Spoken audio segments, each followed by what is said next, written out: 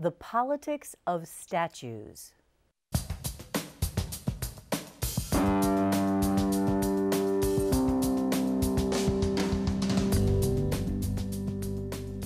Joining us on Columbus on the Record this week, Mark Niquette, reporter for Bloomberg News. Jim Siegel, State House reporter for the Columbus Dispatch. Joe Moss of the Ohio Hispanic Coalition. And Mark Weaver, Republican strategist. Welcome to Columbus on the Record. I'm Ann Fisher, sitting in for Mike Thompson this week. Central Ohio is home to just a few memorials to the Confederacy, but the politics of statues has been an issue in Columbus this week. The most prominent local Confederate memorial is the Camp Chase Cemetery, where 2,300 Confederate soldiers are buried. This week, someone toppled a statue of a Confederate soldier and stole its head from the cemetery. Protesters late last week called for the city to remove the statue of Christopher Columbus from outside of City Hall, as well as a similar statue at Columbus State Community College. They say that the statues honor a man who enslaved and brutalized Native inhabitants of the Caribbean. Joe Moss, a question has emerged again and again.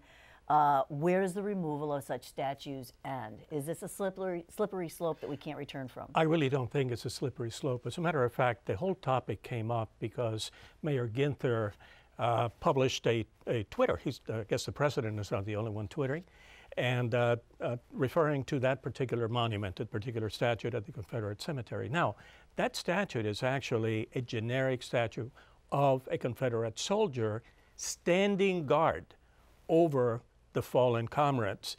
I think that's totally different from the statues that are venerated in the South, that in fact I think help a portion of the population still venerate the old institutions, the immoral institutions, and it's totally different. So I think that's where the line is drawn. What about the Christopher Columbus statues? That is a different topic altogether, and I'm glad you brought that up. I was born in Latin America. The topic of Columbus' role in the history and the narrative of the Americas is actually embraced there. In Mexico City, there is a city block, a plaza, that is called the Plaza of the Three Cultures. And the three cultures are the European culture, the indigenous culture, and the combination of the two. So that is embraced in that particular in Latin America, and in Cuba we did the same thing, and I would offer that possibly as a way of looking at it. You know, but it seems like it's in the eye of the beholder, right, Mark Weaver? I mean, depending on where you're coming from, that's true. It determines the value of these symbols. I think there are two different issues here. The one we've already addressed is whether these are good statues. This was a despicable cause when my great-great-grandfather fought in the Union Army, Eli Weaver. And so those who want to enslave others, that's a despicable, immoral cause. That's one issue. The second issue is who takes down statues. And it shouldn't be mobs. It shouldn't be mayors with tweets. It should be the legislative branch of government where the people's elected representatives can make a decision about whether we're going to honor this person, that person, or somebody else. If we're doing it through that democratic process, I don't have any grievance with people doing it. Where I have grievances, self-appointed statue pullers who decide because they're offended at one particular statute that it's their right to take down a government statute. And I think that's just an act of lawlessness. Now, in the case of Baltimore, when you talk about legislative bodies voting on this, in Baltimore, the mayor had run on the issue and went ahead and followed through on it after she was elected. Yeah, my view is the legislature is a better reflection of that, but at least it's an elected official. That's a little better. And you're saying legislature, you mean at the state level? Well, or at the you know, local here in level? Columbus, it would be the city council as the legislative body. I just wanted to, if a legislative body goes awry, we have an ability to yank them back with elections. But just simply one group of people deciding to tear down one statue will allow another group of people with different views to go tear down another statue, and now we're doing lawlessness. It's interesting, though, you know, Mark Niquette, this conversation that's being had across the country now. Yeah, and some of it was sparked, obviously, by the controversy over President Trump's response to the violence in Charlottesville, you know, and sort of the clash between the sort of hate groups there and the protesters. And I think he also kind of provoked it too by saying, you know, as you said earlier, what is there a slippery slope here? So if we're going to take down the statue of General Lee in Charlottesville, shouldn't we take down the statue of George Washington or Thomas Jefferson, who were slave owners?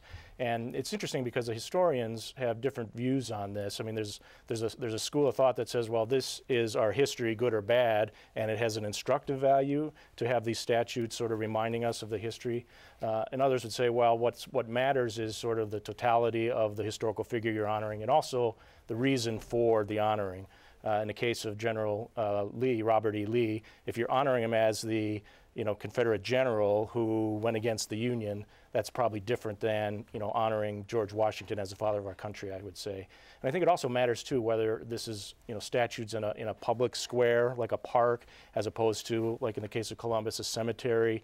There's some thought of maybe a public square is not the appropriate place for some of these statutes. If there's controversy, maybe a museum is a better place, which is actually where they're putting the Ohio statue. As you might recall, there was a statewide vote to remove the statue of Governor Allen from Statuary Hall in the U.S. Capitol because he was a slave owner and a sort of vociferous proponent of slavery. Correct, a kind of controversial figure. So there was a statewide vote to replace him as the honoree for Ohio. There's two statutes there, and Thomas Edison was selected, and Governor Allen's statue, I think, is going to Chillicothe at the Historical Society there. Yeah, I think if these statues end up more in, as Mark said, in museums and those types of places, rather than the public square, where instead of being celebrated as historical, they're kind of celebrated and revered and honored. It's hard to make an argument that you should be honoring the cause of the South, and so and this argument that it's this is our heritage. Well, what heritage are you talking about here? Putting up statues of Confederate generals, that's not a heritage. We're not talking about sweet tea and good hospitality here. We're talking about the heritage of owning other human beings, and that is where. But I agree with Mark. I think doing this in some kind of orderly fashion, where it's actually elected government officials who make these decisions, is probably a much better way to go about it, rather than some kind of mob mentality. Okay, apparently summer break did not soften Republican lawmakers' annoyance with Governor Kasich. Nearly as soon as they returned to the State House, the GOP-controlled Senate overrode 6 of Kasich's budget vetoes. Among other things, the Senate moves to limit the power of the controlling board. That's the body that Kasich has used to expand Medicaid without legislative approval. The other vetoes all involved Medicaid coverage or payments to nursing homes. The Senate still could override as many as 5 more Kasich vetoes. Jim Siegel, such overrides are rare over the long haul. Besides the policy changes, what do they signal? What do they tell us? Well, they're signaling that the legislature has decided that over the years they've kind of lost, they believe, some control over Medicaid, which is the largest part of the state budget. And this started in earnest back in 2013 when the governor was able to expand Medicaid without going through the full legislature. He got controlling board approval. Controlling board's a 7-member panel, 6 lawmakers on that panel, and he got them to basically approve Medicaid expansion without a full vote. And that ever since then, that has really bothered some Republican lawmakers. So this is, over the years there's been a lot of talk about we need to rein in some control. We need to have some more oversight. We can't just let the governor choose to do what he wants with Medicaid, and so a lot of this is aimed at that. Those that they did approve, you have to come back to controlling board to get some approval for some state spending on Medicaid. They're setting some rates limits or some floors on where you have to set some rates on neonatal care. They're saying no, you can't add additional coverage without our approval. Basically, the legislature just wants to kind of assert its authority here. It's about Medicaid, but it affects how the controlling board operates in the final analysis, and some people are worried that it could have ramifications, unforeseen ramifications at this point. Mark Weaver? This is a reflection of some in the legislature's anger at the governor having used the controlling board to affect Medicaid expansion. And this is also a reflection of the fact that this governor had great influence with the legislature early in his term, and that influence continues to wane as his second term draws to an end. Yeah. Well, I thought it was interesting that at least on a couple of the overrides, it had to do with generating additional funds. with respect to the $200 million a year in lost sales tax revenue for the transit authorities, and then in the other one, to raise $207 million a year that had otherwise been lost. And it, from my perspective, I thought the General Assembly in this case was acting in a more progressive, from a more progressive point of view than the governor, reminding us that we in fact do have a conservative governor. But it was historical what they've done. Yeah, I think you have to go back to James Rhodes to get the last number of these types of vetoes. And that was a Democratic-controlled. 1977. And was it a Democratic-controlled General Assembly then, or? Yes. And a Republican governor. so. This is a Republicans and Republicans. What's interesting too, I think, is the idea that the Senate President was putting out that this might be an opportunity or prodding towards compromise, that sort of holding the idea of additional vetoes out with the idea, okay, hey, maybe we can go to the administration and work out some kind of deal on issues like the funding for the transit folks or other these issues that are still sort of at play and not have to resort to just a pure override. Mm. Yeah, this is only, I think a Republican legislature has only overridden a Republican governor 3 times in history. I mean, 3 different occasions, maybe multiple votes, but, and there's, as Joe was kind of mentioning earlier, there are some vetoes that they may still do. And this, one of them is this, what they call the Medicaid managed care tax, which we won't bore people with all the details, but the bottom line is, as you said, counties and transit authorities are losing $207 million in sales tax revenue because of a decision the federal government made, and the legislature is trying to find a way to get them paid back. The Kasich administration has been very reluctant to do that, and so they basically said, okay, we're going to give you a couple weeks to work this out. If you can't, we're going to pass this. And the Kasich administration is worried that doing so will, first they don't think it'll work because they're going to ask the federal government for a new waiver, and they also think it may jeopardize some money they're already collecting. So. Moving the pieces on the chess table. The eastern Ohio city of Steubenville this week saw a violent attack on one of the foundations of American society, the sitting judge. Police say Jefferson County Judge Joseph Brazese Jr. was shot as he entered the courthouse. The judge was armed and returned fire, but it was a probation officer who shot and killed the suspect, Nathaniel Richmond. The judge was overseeing a wrongful death suit Richmond had filed against the county housing authority. Richmond also was the father of one of the Steubenville football players convicted in a high-profile rape case in 2013.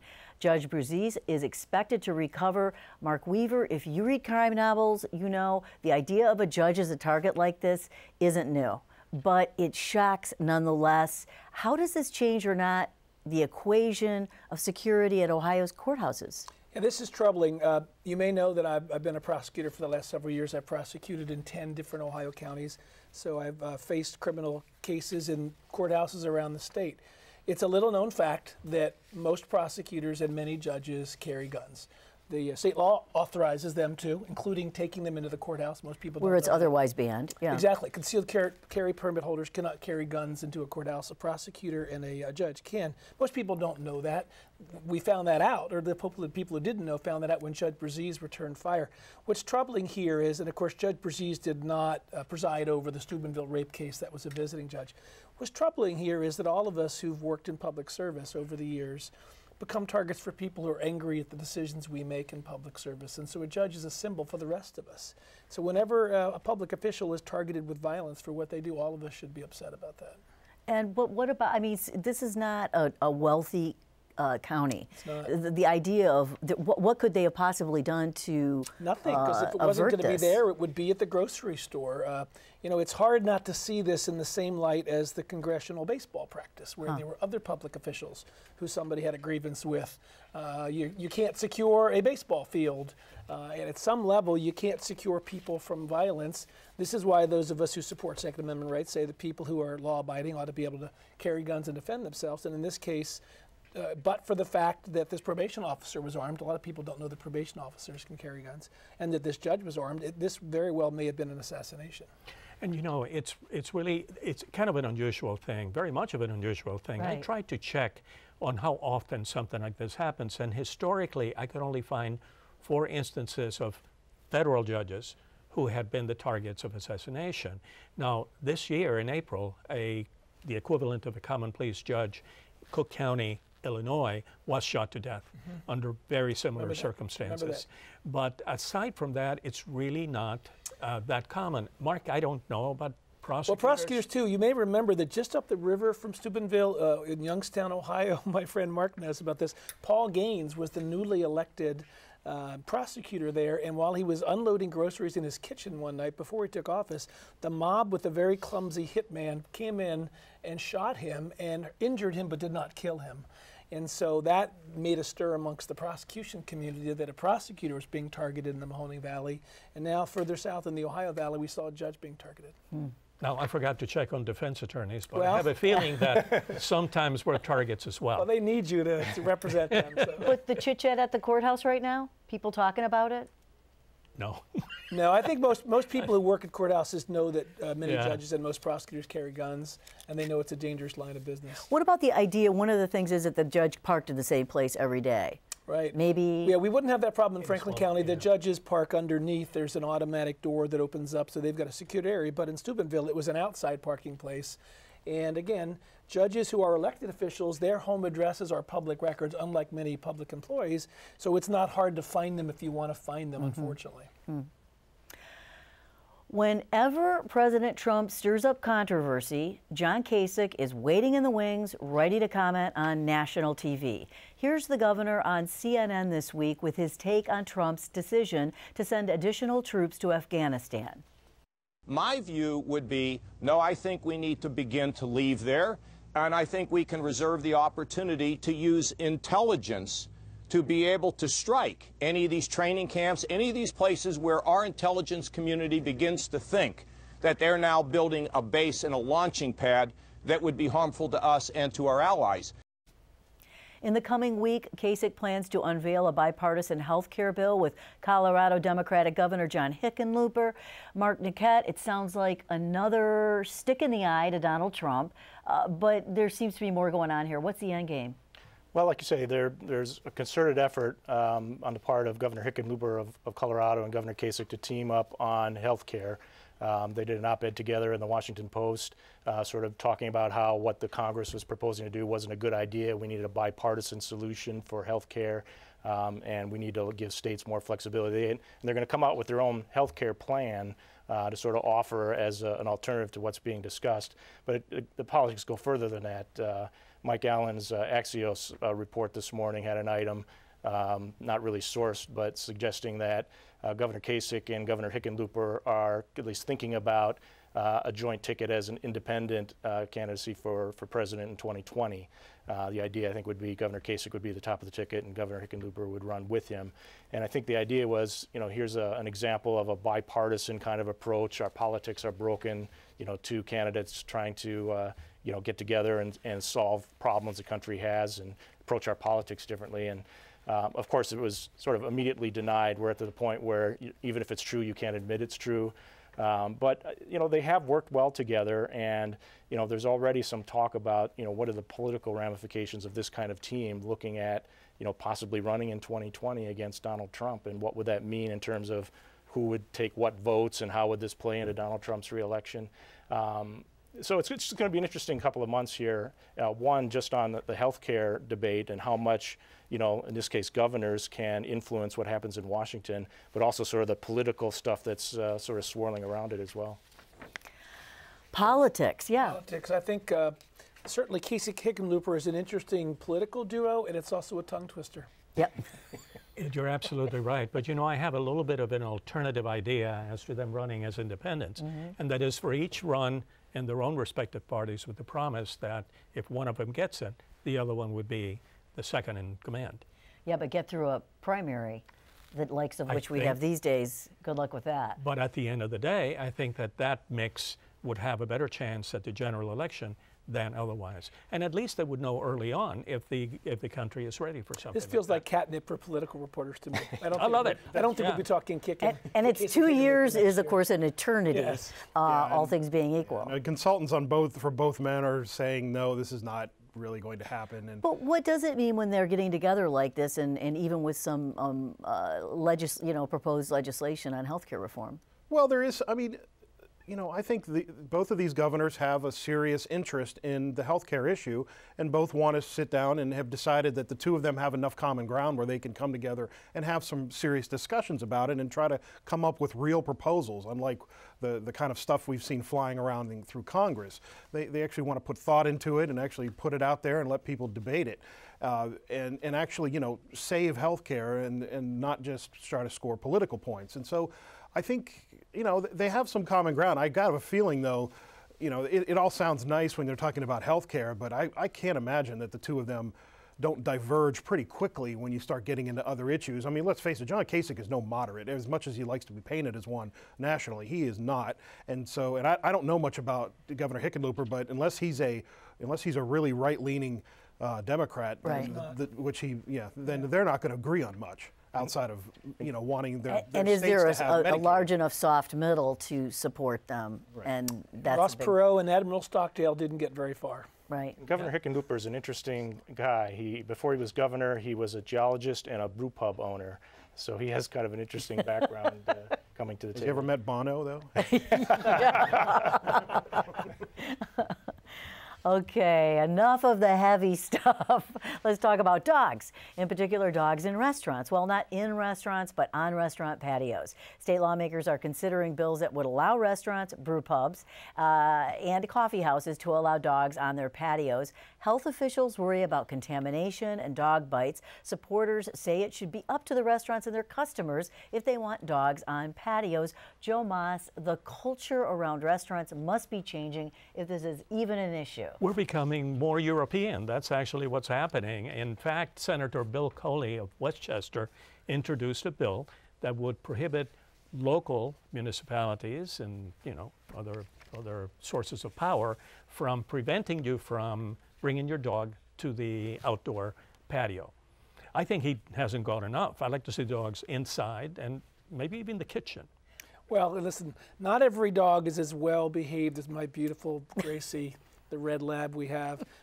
But I would say this, I'll take dogs on the patio before I have screaming children in the restaurant. So we're going to talk about the culture in a restaurant. Well-behaved dogs in the patio don't bother me much.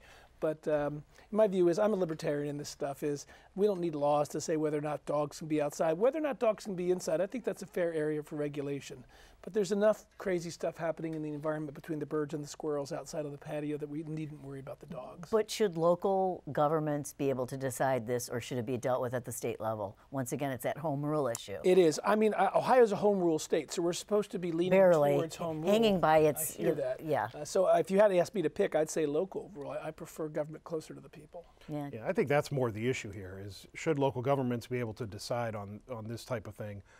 Now, you know, Senator Coley says all businesses can make these decisions, and I know that I'm not the only one who cringes a little bit whenever someone makes a broad generality that because you're a business owner, every decision you make is correct.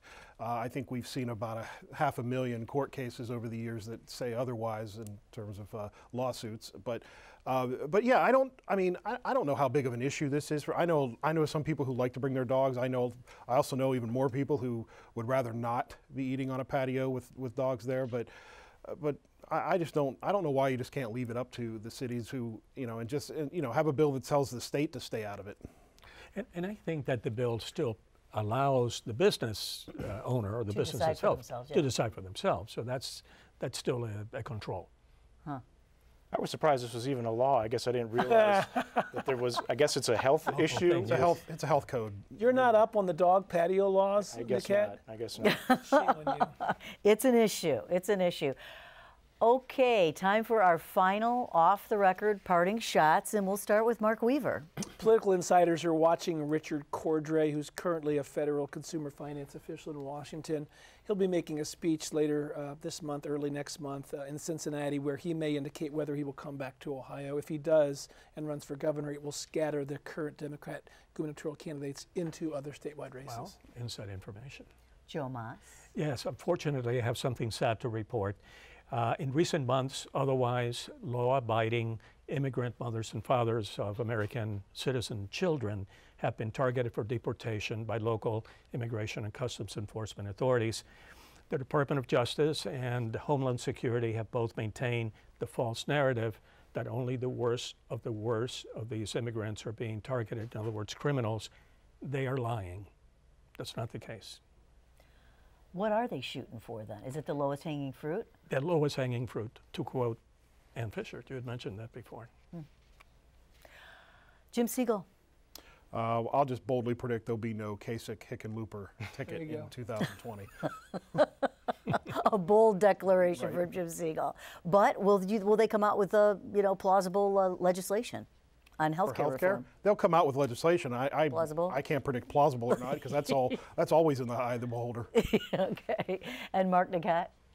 Donald Trump has some of the lowest approval ratings of any president at this point in the administration, and some recent polls suggest he's lost even some more popularity with his response to the Charlottesville violence. But just as a reality check, I think his base is still with him. Bloomberg has a feature where we've been tracking Trump supporters since the election in Michigan, Ohio, Wisconsin, and Pennsylvania, and all of these folks are still on board except for they wish he would tweet less and not have so many self-inflicted wounds with Twitter. And by the way, he's still beating John Kasich in polling nationwide by a hefty margin. Yeah. Really? Yeah. This is a headline from the Columbus Dispatch. Ohio mayors urge Kasich to do more about unfolding catastrophe of drug crisis. He has worked a lot to deal with this by way of Medicaid expansion, no doubt about it. He's done probably as much as he can. But I also predict that that's just not going to be enough, and that it's 11 a day now dying in the state of Ohio from opioid overdose, mostly heroin and bad heroin overdose. There's a lot more left to come. Whether or not you decide it's a state of an emergency, again, I suppose is in the eye of the beholder, but it won't change the fact that 11 a day now are dying in the state of Ohio. The politicians have finally figured it out. It's a big issue. Big issue, and maybe they got to spend some time working on that one. Okay, that's Columbus on the Record for this week. Please check us out online. We're on Facebook and Twitter. You can connect to all of that on our website. I'm Ann Fisher. Have a great week.